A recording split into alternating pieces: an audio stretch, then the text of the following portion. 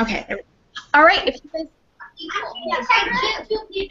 All right. Good morning, everyone. Welcome to another Google Hangout Live Bimini Sharklab. My name is Julian, and I'm the founder of Sharks for Kids. And we're at the lab on the island of South Bimini. I'm just going to ask the classrooms that are joining us to use their microphones. There's a little button right at the top of the screen with a microphone. You can just touch it and mute that.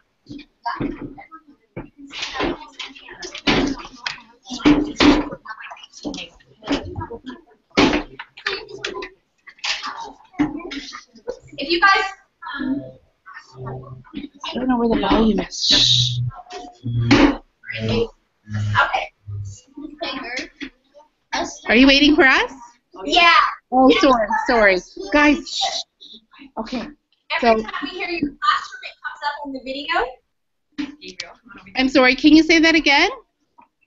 If you don't mute your microphone, it actually keeps showing your classroom as a live feed. Okay. So we'll introduce ourselves and then mute the microphone? No, we need you to do it right now, first second.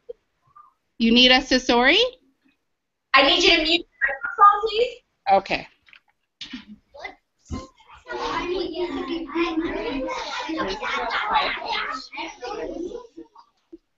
Is it muted? Are we muted, guys? Let me see if I can mute it.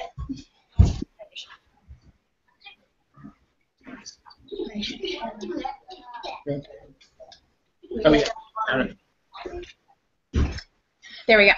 All right.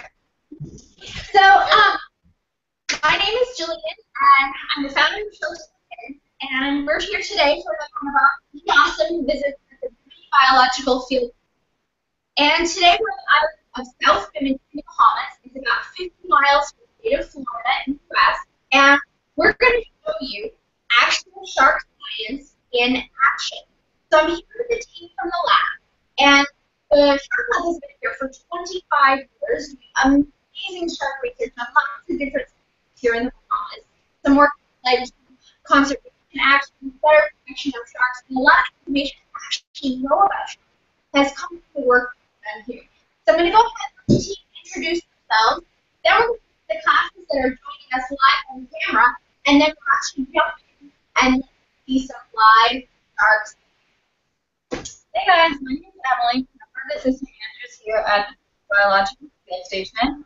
I'm from the east coast of Canada, but I'm here at the lab in the Bahamas, sunny south.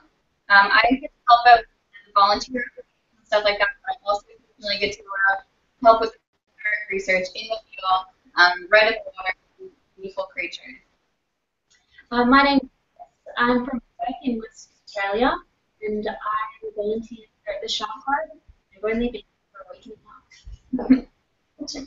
Hey guys, my name is I'm a research coordinator at the lab, and I am in charge of pretty much all the education opportunities, so I'm working with you guys really quite a bit, as well as different types of tours we have out here at the lab. But also, I get to do a lot of the research, so my job is both education and research, which is one of the very, very cool things we accomplish out here at the lab is provide that education for people alongside the research. All right, and then we're going to introduce you to our special guest. All right, so today you guys are going to meet. Can you guys see this okay? So this is our friend the nurse shark. It's a pretty young shark. You can see those spots on the belly. They're born with. And today we're actually going to go through, we're going to learn a little bit more about the shark and what happens when a shark is caught. When a research station, including right here in Bimini, actually goes out to catch sharks, there's a specific thing called a workup that's done, and this is data collection. So today, after we introduce the classes, we're actually going to take you through what happens when a shark is caught, why it's caught, and the information that's collected, data, and why it's actually really, really important to animals. So right now, we're just going to go ahead and let the classes say hi. So we're going to start off with Mrs. Cassutt's grade 2 in Canada. So if you guys want to just go ahead and say hi to everybody?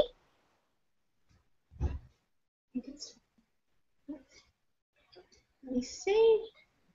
No, I didn't. You guys can go. Yep. Yep, if you guys want to go ahead and say hi.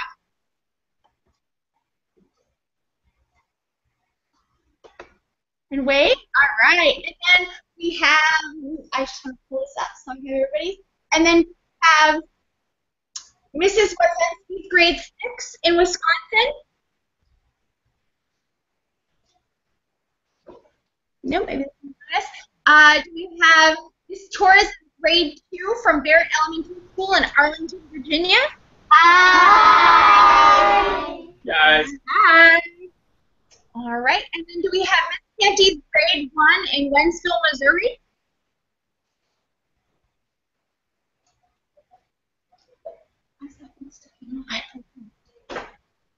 I'm going to undo again. All right. And we're going to go ahead and let Miss Cassuth's grade 2 say hi again. Can you guys hear us? All right. There we go. All right. And to everyone else who's watching, thank you very much. We're going to go ahead and start with the presentation. And then at the end, we'll rotate for all of you to be able to ask us some questions. So we're going to go ahead and start learning all about this little nursery. Okay. All right, guys. So I'm just going to walk you through the different parts of this little nurse shark. Sure, yeah. Okay, so we're actually going to start from the very beginning all over. So the skin of a nurse shark is very different to the skin of a lot of other sharks. It's very rough. And this comes with it being a very benthic animal. So what that means is that it spends a lot of its life living on the bottom of the ocean, underneath rocks and ledges and crevices and hiding. So it needs rough skin in order not to stretch itself up a lot. You'll also notice just the overall shape of the nurse shark is very flat, and this allows it to live under these crevices. And its dorsal fin and its second dorsal fin are very bendy. And this allows it to be able to sneak under ledges to hide from its predators, and also to get under these ledges to find food items like lobsters and any other that could be living under there that they might want to eat. All right, so we'll start from the very tip of the nurse shark. So what you guys can see here, these little things that are pointing off of the tip of the nurse shark, they're actually called barbels, and they help them feel around for food. It's like an extra little sensory organ. Like we have fingers to feel around, they use these to feel around for food items, and the bottom of the ocean. And you can see little mouth. So when you think of a shark, you might think of a scary, like looking great white shark, like the one that they put on Jaws with lots of teeth. Whereas nurse sharks are a little bit different. What they actually have are these crushing plates. And they have the ability to suck in their food like a vacuum cleaner. And then they crush things as lobsters, or they can crush conch shells, which are like big snails, in order to eat food. So they don't use sharp in order to do this. Next, nurse sharks, as well as other sharks, have sensory organs just like we do that allow them to smell and hear. And they have these little things right here that are called nares, and that allows them to smell such things as like fish or anything that's maybe sitting on the bottom of the ocean that they might want to eat in order for them to find their food items. Nurse sharks are also able to hear. They have ears at the top of their head. It's hard to see, but they're located up here. And they also have spiracles that allow them to breathe. So these guys are a little special. They can actually sit on the bottom. They don't have to always constantly be moving, and they can push water through their mouth and through the spiracles and out through their gills, which you can see their gills right here. You can see the little slits, and that allows them to breathe while staying still under the water. And they can also breathe while they're moving through the water. Next, we'll look at their fins. So these are their little pectoral fins. And these guys are actually very special, where they can turn their fins down and use them to almost like peanuts to push them along the bottom of the ocean, which is very cool. Next, we'll look at the pelvic fins, and this is actually a little buoy. So you can actually see they have little claspers here, little finger-like protrusions that come down. And if this was a female nurse shark, they wouldn't be present. All right. So then we also have the anal fin, and this is its second dorsal fin. And then sharks also have a caudal fin, which sticks at the back and helps move throughout the water column. And their sharks are actually very special. They have a specially shaped caudal fin without a fork, and that also helps them stay under the ledges, just to condense them, to flatten them out a little bit more, because they like to spend the majority of their time sitting on the bottom, hiding under things. That's good. You guys want to do the chocolate fudge tags? Okay. Cool. All right, so now that you've met the shark and you've learned a little bit about the body, we're going to talk about some of the tags. So when a shark is caught, essentially we want to give it a name tag, or like an ID tag.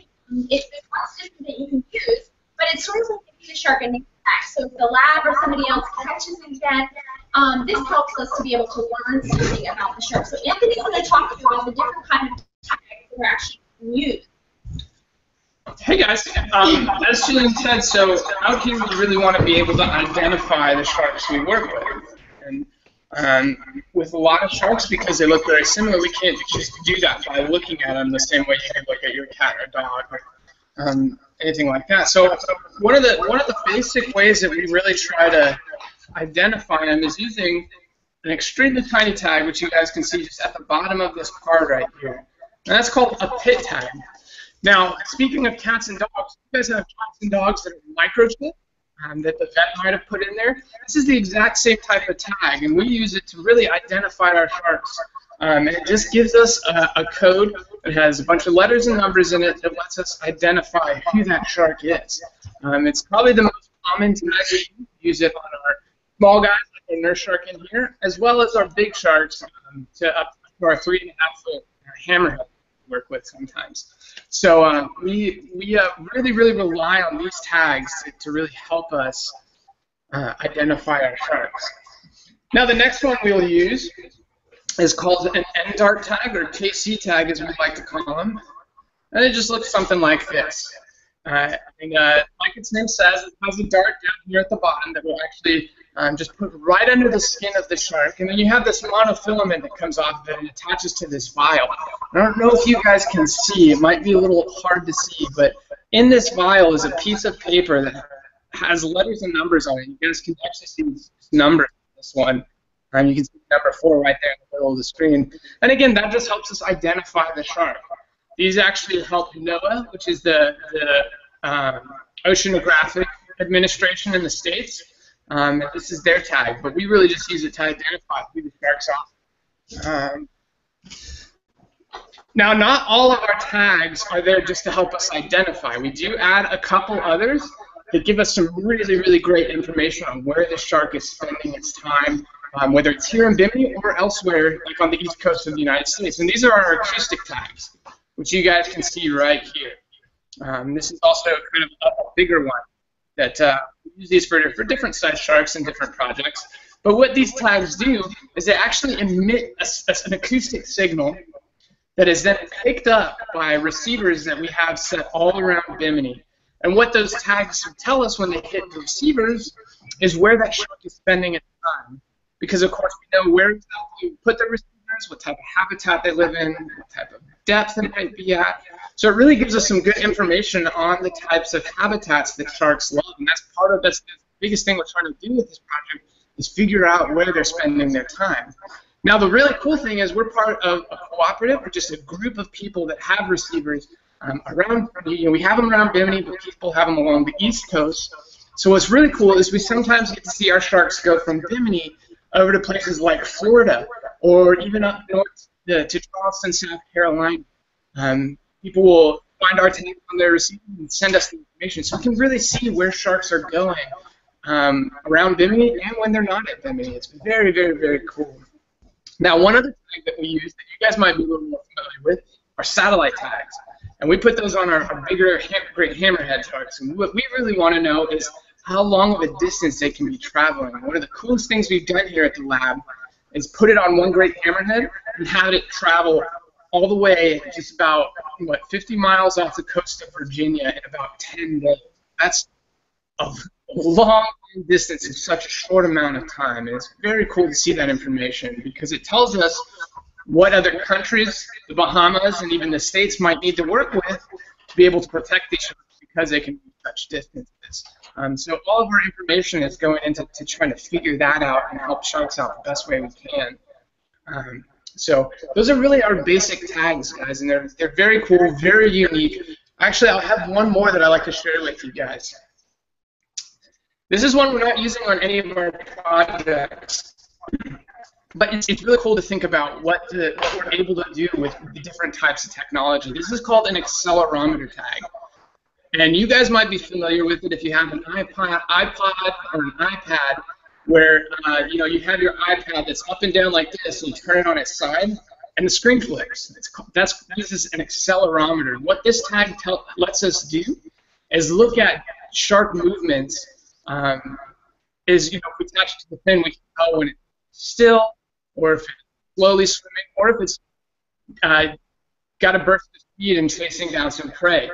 So it's really cool to see different types of technology used to discover new things in animals and the type of lives they live. It's very, very cool. All right, so now we're going to walk you through what's called a workup. So whether it was a tiger shark or a hammerhead or a bull shark, people and scientists get sharks, they want to get some information from them, how to learn about them. Just like when you go to the doctor and you get a checkup. Doctor says how much you weigh or how tall you are. These are kind of the same things we're actually going to do with the shark. So we're going to find out about this little shark, which was actually put out in semi-captive pens at the lab. So if you guys see cows or sheep out in a field, it's kind of like that, but it's in the water. And the lab keeps juvenile or baby lemon and nurse sharks out there for approximately 30 days or less. They're used to do tours to teach other people about sharks. They get to come see. So if you're ever on the island of Bimini, you should come check out the Sharklab and meet some of their sharks. They're also used for different research and education projects. So we brought one of those in here in this holding tub actually inside the lab, and we're going to do the workup. We're going to find out about this little shark, and you're going to help us to actually, as we go through this, collect the data from the shark which we reported and go into the data profile. Sharklab has been for over 25 years. It's a really, really awesome project, really, really extensive project. And gives you guys kind of an idea of, even if we're outside on a boat doing this, this is exactly the procedure that we would do.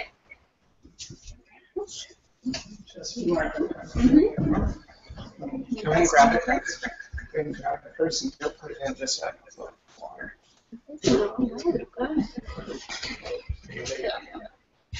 Perfect.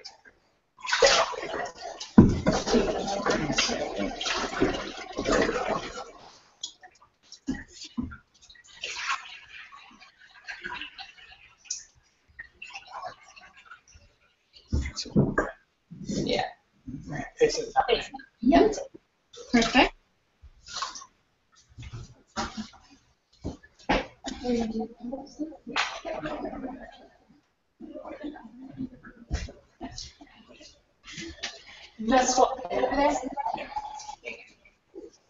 Okay, so we're going to walk you guys through a workup. And these little troughs that we have, little nurse sharks, it actually has a measuring tape glued to the inside of it, so it's easy to measure our juveniles while sitting in the trough. We'll just read our measurement. Julian, the other side of the camera, taking data right now, so we can keep this log for our records, which is really awesome that you guys get to get involved with this. So there's 3 separate measurements for juveniles. However, since it's a nurse shark, we only have 2. And this is because nurse sharks don't work in the caudal fin. So the 3 measurements we take are the pre-caudal length and the total length. So this shark's pre-caudal length. Yeah. All right. What does it start at? It starts at 100. Oh, okay. So this guy's pre-caudal is like 35 centimeters, and its total length is about 49 centimeters total length. So he's a pretty tiny little shark. As you can see, he still has his claws, so there's still plenty of time for him to grow. What else? So the next thing we'll do, guys, like I told you, when we identify our sharks, we use that pit tag. Now, this is a pit tag reader, and this is what really helps identify. So what I'm going to do is I'm going to actually push this button right in the center and scan it over each side of the shark just below its dorsal here, okay? And that's going to help me identify who it is. And I'll try to show you guys the code on the screen here so you can see how it works. First, I have to turn it on. There we go. All right, now it's easy. So you guys can see I've got the code right here. Everybody see that? So that helps us identify who the shark is. Now, if it didn't have it, we'd actually need to put one of those in, and we use just a simple little needle, just like this, that will fit the tag into. So you guys can see that it's a pretty small tag that we use. And we'll just put that right under the skin and push this plunger. Yes, so again, this is the tag right here, and this is our applicator that we just put right under the skin and then push it right in. One of the other main things that we like to do during the workup is make sure we take samples for DNA as well as isotope samples. So how we do that is we take little fin clips using these little scissors, and we take it right. We take the isotope straight from the dorsal fin, so you take a little triangle, and you can see it cuts out, and it heals really well after we do it. It doesn't hurt the shark. And then we take DNA right from the bottom of the trailing edge of the dorsal fin. And this helps us to build a library for the DNA, so we can see, we can match them up in our data, and we can actually find brothers and sisters and moms and dads.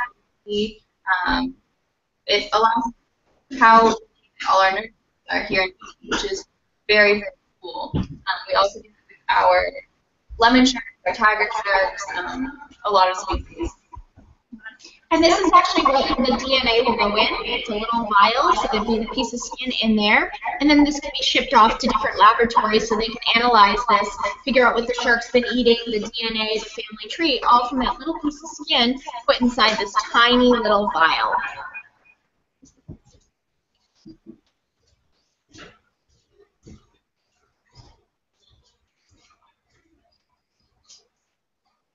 We actually have, yeah, sure.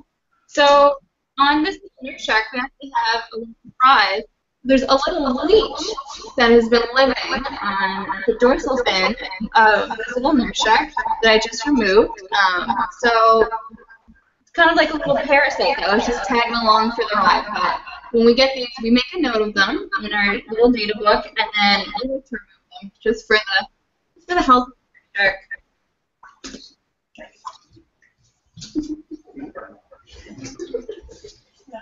Yeah.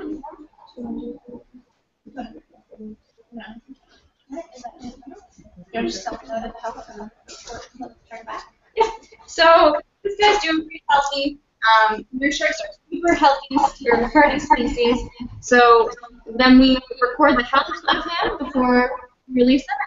This guy's actually going to go back to his home. He's going to go back to the pen, and then he'll be actually released back to the lodge where we found him to make sure he gets back home safely. So he's been very happy to meet all of you. Thank you guys for having us do the workup with him. I really appreciate it.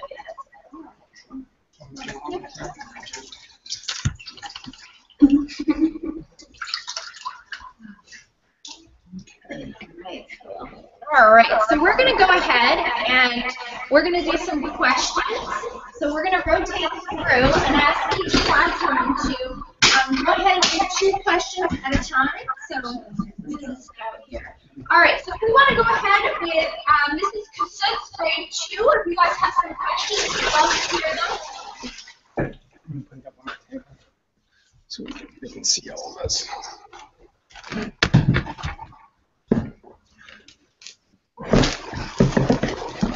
Sorry guys, just readjusting a little bit so everybody can see us.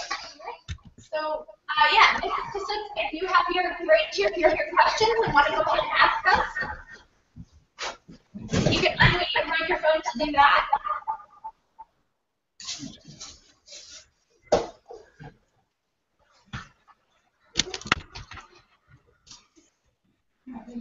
Okay. And we have Miss Canty's class. Do you guys have some questions for us? What are the black dots on the bottom of the shark for? What are the black dots on the bottom of the shark for? Oh, inertia are born covered in spots, so they see all across its back and its belly, but as they get older, they fade. And initially, it's believed that it's almost a change in color pattern, almost like stripes, but not like solid stripes, on the trunk. And these little spots that are called the camouflage because monkey-eye sharks do not have the babies at all. So this little shark, when it's about 11 inches when it's born, it's so small that the ruler is on its own. Right? Again, as well as predators, and spots are camouflage that helps it under ledges and rocks, so it can stay safe and it's able to find and grow up for other sharks, further out on the reef. Great question. We have one more. We have one more. Canty's class.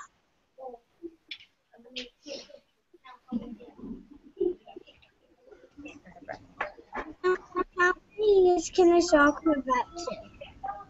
How many years can a shark live up to? How many? That is a great question. And we're very fortunate enough to be at the lab that we've been working for 25 years, and we have a good idea of what that is, at least for lemon sharks, because that's what we've been working with for so long. What we saw, we knew that females, when they're ready to have a baby, they'll come back to Bimini about 15 years old.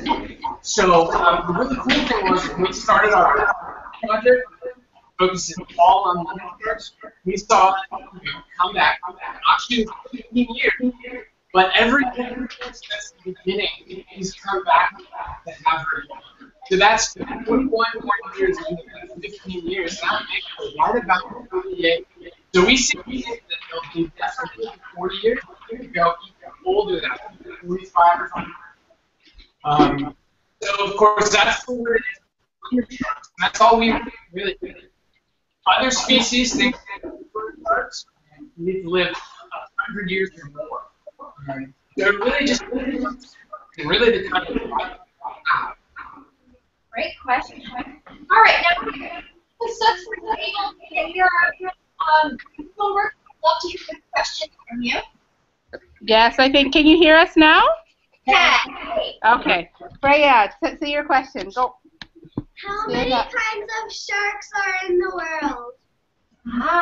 There are over 5 different species of sharks. Even as recent as like last December, there was a species called the Bimini Biological Field Station. That is all black lights. People are sharks have the ability, they almost have like built-in night lights. They live in below, and so every new species that are being discovered, other reasons want to learn about sharks, and also promotion to protect it and help these species, some of which we don't even discover, which will be really exciting. 5 different species. Great. Do you guys have more? Okay, one more question. One more question. Tilly. How does a shark live underwater? How does a shark live underwater? Breathe. Oh, breathe. Sorry, breathe. Sure. The way sharks live underwater, it's a little bit different how we above, for sure. So the way they do it is they push water through their mouth, through their scales, and in through their gills. And that's what get the oxygen that's in the water, and that allows them to breathe. So certain species, not like sharks, other species need to constantly be moving in order to push the water through their gills in order to get the oxygen. However, sharks are a special species where they try to sit on the bottom and push the water through their mouths, out through their gills, and just rest on the bottom, which is really cool. The oxygen from the water, and that's what that is. Great. Great. Do you have some questions for us? Does it? Anybody else have another question? Ella? Okay, good question. How fast do sharks swim? Wow, different speeds. So as you're sure, most of the food doesn't go very fast. We just really have to go fast. Short Mako is fast reported. I've seen reports anywhere from 40 to up to 60 miles per hour. And that's not a swim. That's kind of like a sprint. As we're going to go out and sprint across the outside. You can run that miles and miles. But when you come down, it's like a fast fish. They can sprint really, really fast. And they are the fastest work in this. Great. All right. Where is it? We have another. I have a question. Hello, this is Barrett Elementary School. Ready for our question? Okay, girls, go ahead. Can you tell us more about the hammer shark that went to Virginia? Say that. Can you tell us about the hammerhead shark that went to Virginia? Can you tell us more about the hammer shark that came to Virginia? Good. So there's not much answer about it. One of the things involved small shark. That's just a small group that comes to bring the wind again. We've got let's so that shark. I knew the satellite, and like I said, 10 days, it made its way all the way up to Virginia. Now, what the cool thing with it could be is that the tag has longer. Maybe she would have made another 6 months home in Virginia, or maybe it went farther on up to Massachusetts or somewhere else. Or maybe just made her way all the way back. So this is going to show you guys a quick picture. I'm actually, I don't know if you can see some of the hammer in Bimini. Look real close. There's actually a tag attached right here. This isn't a satellite. On the hammer, and they're very large marks named for that very big hammer shark head. So this is what the shark that went all the way to Virginia would have looked like. You guys can see, and hopefully, she's back in Bimini. Now, the reason we want to look and see where these stars are going, really just because why they're spending so much time here. We have to think that there's a lot of food here on Bimini for them, like the Bimini, but they can also use the Gulf Stream right across the beach from us for water, a little bit of protection, or just an area for them to hang out and come to Bimini. We don't know. And that's what we're doing. All right, we're going to Miss Judy's grade 1. If you have any other questions for us, we can do a couple more.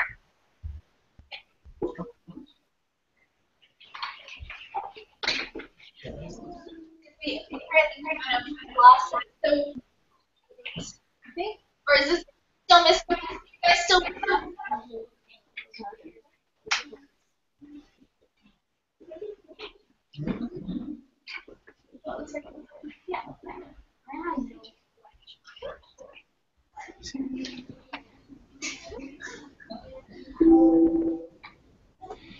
ahead.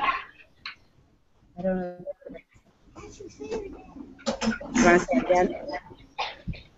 How much does a shark have? How much? How many teeth does a shark have? Well, different sharks have hundreds of teeth combined. An example, a shark can have 300. Sharks lose their teeth all the time. So we lose our 80 teeth when it gets to the one new one, and it's take repair them. That's all. The sharks don't have to worry about that because their teeth fall out all the time. So we take one to move forward, which means when a person is lifetime, some sharks have tens of thousands of teeth operating their body as long as they're alive.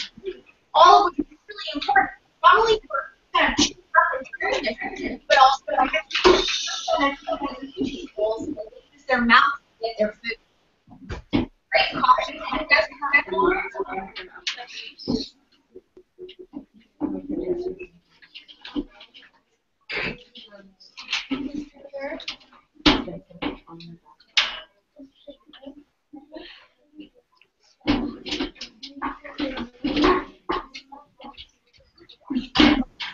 What do sharks eat?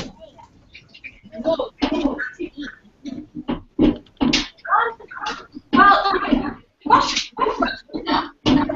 on shark. So all the different kind of different things that they like. So big shark, like the whale shark or the vaccine shark, those super big, actually like they don't are the fish species, so they actually filter their food in to be like barely whales. So then you have other fish sharks like a nurse shark here, who's a venomous predator who can sit on the bottom and suck in food. So then it's things like conch or lobster.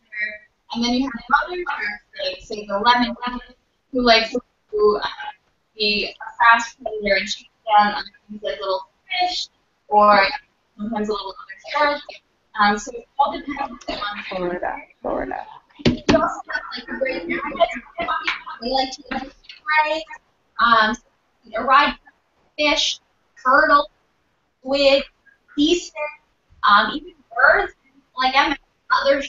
So they have quite a wide range. Species like different things, just like you guys all have favorite foods, right? Sharks have favorite things all over the place, and most of the time hunting and going to water. I think that this is probably the most fun. They're just taking questions. Let's really go back to you that you're a great question for us. I'm wondering if it'll be better on the. I'm gonna try and look at that and see if the recording of it actually works better.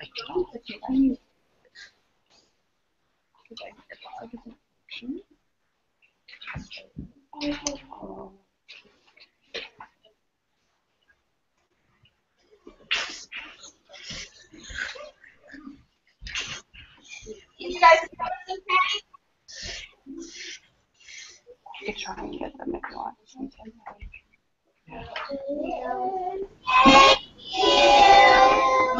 All right. Thank you, guys. Any other questions they want to ask before we sign off? No, we're good. What do we say, guys? Thank you.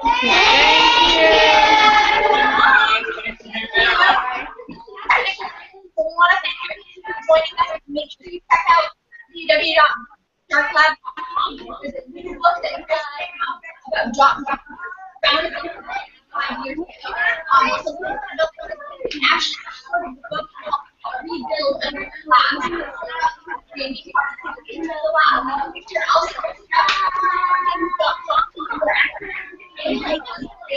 You want to learn It's recorded live. animals. Thank you guys so much, and everyone have a fantastic day. Bye. Yes.